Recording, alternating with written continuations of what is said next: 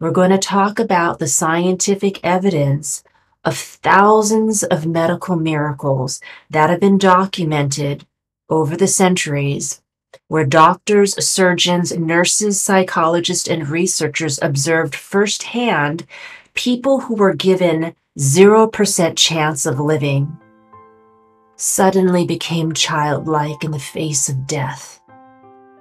Then they prayed, not as their adult self, but as a child.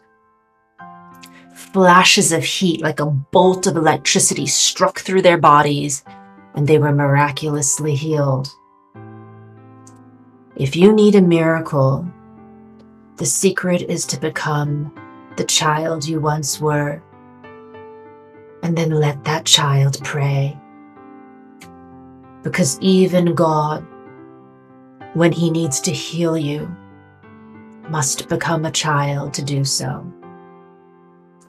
Only innocence can hold that much power to transform every cell in your body and your brain from death to life.